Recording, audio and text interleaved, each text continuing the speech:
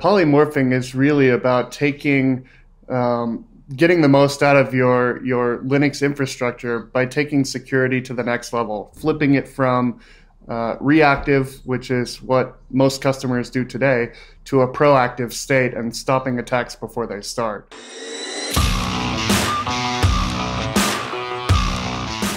Hi, this is Phillip and welcome to TFR Newsroom. And today we have with us Phillip Cockrell, VP of Global Commercial Sales at Polyverse Corp. Phillip, first of all, welcome to the show. And today it's SUSECON Digital. We are supposed to be at SUSECON Physical in Europe, but because of this crisis, everything has changed. And today Polyverse is making some announcements at the event, which is about bringing Polymorphic to SUSE Enterprise Linux. Talk a bit about, first of all, when you talk about Polymorphic, can you talk quickly, what does it really mean? Yeah, polymorphing is really about getting the most out of your Linux infrastructure by taking security to the next level, flipping it from reactive, which is what most customers do today, to a proactive state and stopping attacks before they start. By leveraging polymorphing, customers can really reduce the memory-based attack vector on their enterprise Linux. And so for Polyverse, by bringing more support in terms of additional distributions that we support, we're enabling customers to increase their security footprint as they flip that reactive support protection to proactive protection. Yeah, if you look at Linux, it's known to be much more secure as compared to other platforms. I mean, first of all, there is nothing which is fully secure. Bugs are part of software development processes, and these bugs are the ones that get exploited by bad actors to kind of find any vulnerability to that. So, but it is relatively secure. But if you look at, as I was talking to more and more people at Polyverse, is that every Linux distribution is the same. The same distribution is being run by hacker, where they can look into it and they can exploit it. And once they find an exploit, they can just replicate it across millions and billions of machines around there.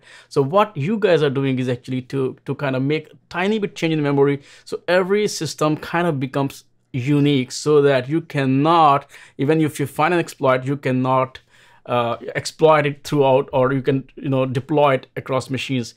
So first of all, tell me if that is right, and just if it is right, just explain a bit, how do you add that extra layer of security to Linux? Yeah, so that is correct, and it's nice that you're speaking the same language, right? Because our challenge is to make sure that our customers can understand that, and that we can help customers, again, convert that reactive to proactive security. And the way it works is we've developed a custom compiler toolchain that leverages the power and build of the way that open source projects do that and build their software packages, but injects entropy and uniqueness. And so we're built on this principle of diversity and transitioning from the monoculture of how code and applications are typically created to this diversity-based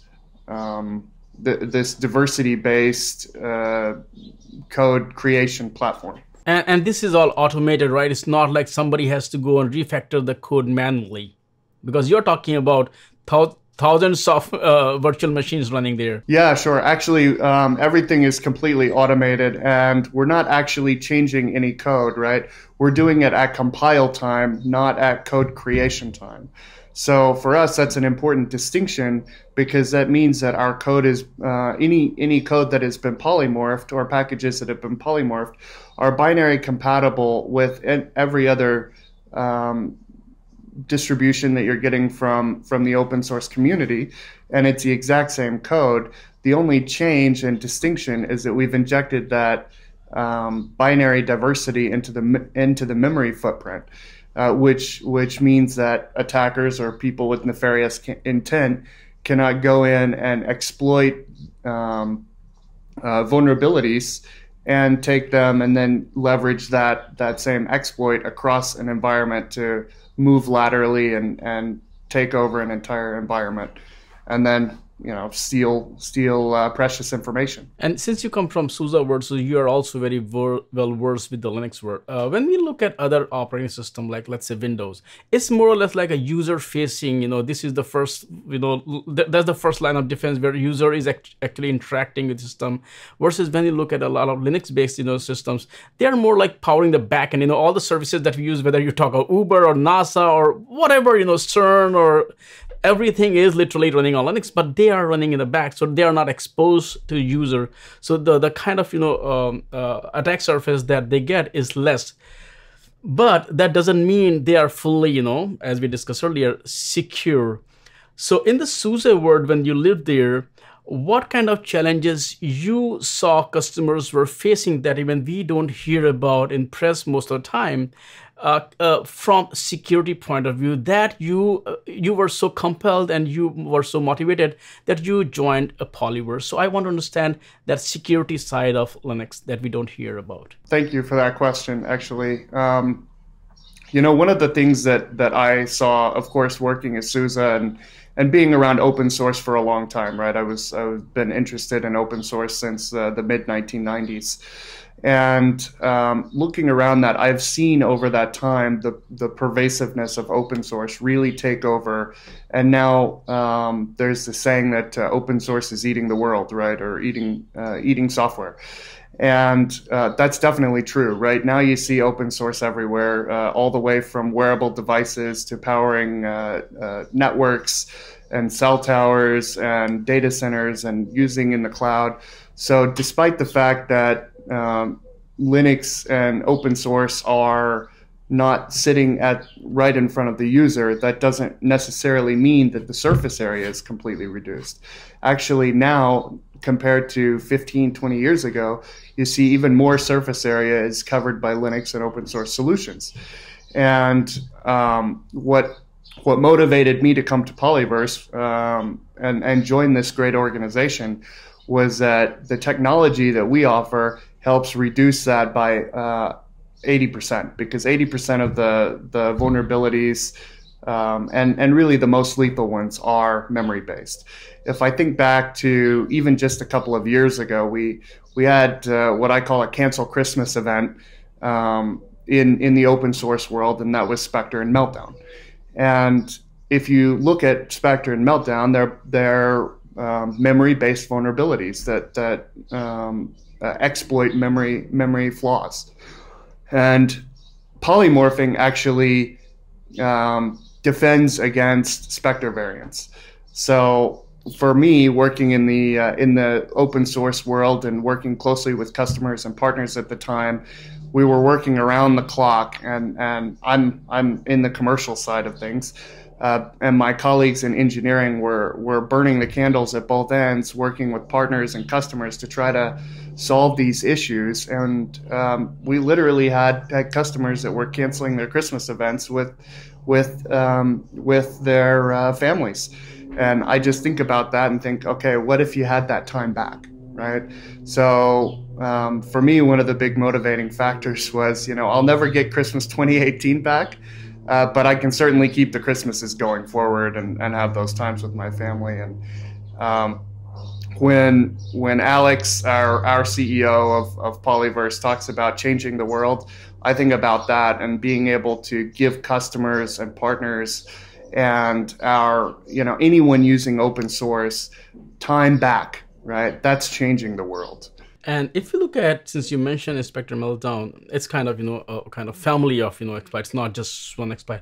But polymorphing actually kind of fully protects you against that, because what you are doing is, instead of being reactive, is that the way you change, I'm using the word change, you are literally not changing, that you actually don't, the security teams don't have to lose their sleep at night, because even if there are new attacks, their systems are relatively protected. Is that correct? Yeah, that's absolutely correct. I was on a call just 2 weeks ago where we're doing a bunch of customer outreach, and I was talking to a customer, and he's a CISO of a major manufacturing organization. And I was testing something with him that we received in a report that's freely available online that said if a customer has or if a large organization has a security breach, that it costs them about $3 million. And I said, yeah, this is what we hear in the environment or out in the market. Is that also what you hear?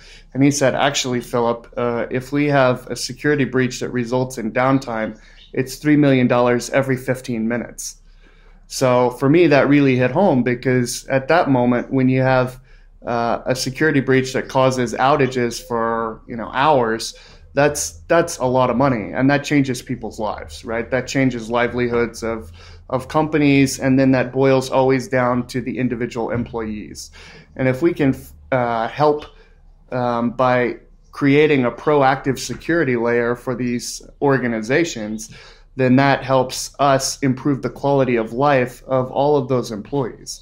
And that's something that we're definitely set out to do here at Polyverse. Right. So which also mean that, typically what happens is that every time there is a CVE out there, the security teams rush to patch everything immediately, no matter what. Especially in this time of COVID-19, where you cannot even go to your data center for a lot of reasons. You're stuck in your home. But polymorphing kind of, I would not say that you can ignore those patches, but you don't really have to lose your sleep, because you don't have to rush to patch it, because you do know that your system is still protected. What do you have to say about that? Yeah, that's absolutely true. So one of the things that we're talking to customers and just the market about in general is that by leveraging technology that polymorphing for Linux offers, customers can switch from a panic patching mode or patching for security to patching for hygiene, right? So we can put patch cycles back into predictable phases, and then that allows customers to be able to have peace of mind at night, because they don't need to worry about their environment having issues. Now let's talk about today's announcement that you are announcing SUSE Linux Enterprise support. First of all, have you been offering support for SUSE already, or this is the first time you are extending support to SUSE? So this is the first time. Imagine me coming to Polyverse and saying, okay, well, SUSE is a leader in enterprise Linux, and I'm running commercial sales at Polyverse. I need to have SUSE as a supported offering. We want to partner with SUSE. It's the original distribution of enterprise Linux, and clearly an important partner for SUSE. So it's very important that we add support so that SUSE customers can take advantage of this great technology. They are a very big player when it comes to a lot of mission critical workloads.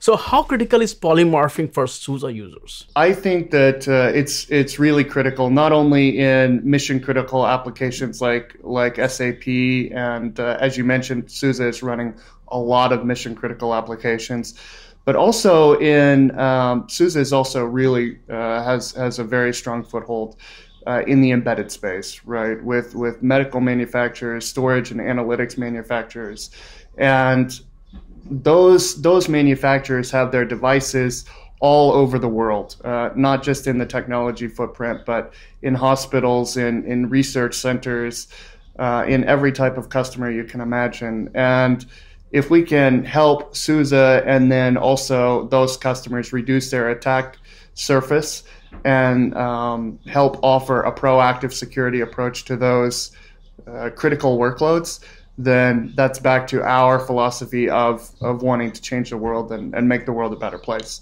When we look at Linux, it's like SUSE is there, Red Hat is there, Fedora is there, Debian is there, Ubuntu is there. It's like, as you earlier mentioned, it's used almost everywhere.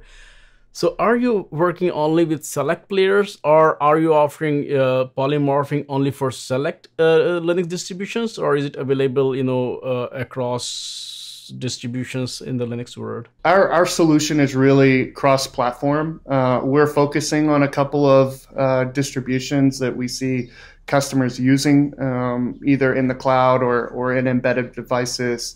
or in data centers, right? We're trying to make sure that customers who are using open source can secure from the edge to the core to the cloud. In order to do that, we've got some primary focuses for distribution support, so Red Hat, SUSE, but then also community-supported distributions like Ubuntu and CentOS. But as you noted from our website, we also support Fedora, Alpine, and Debian. We have a large range of support for various distributions, and that's really because of the power and pervasiveness of our build system, right? We have one of the largest build systems in the world, and we're doing that by leveraging the power of the public cloud. It's a born in the cloud creation, and our technology leverages the cloud to create this great package, this great software offering for our customers. Phillip, thank you for taking time out today and sitting down here, and even if remotely, and discussing the polymorphing and the support you're extending to SUSE. And I look forward to talk to you again soon. Thank you.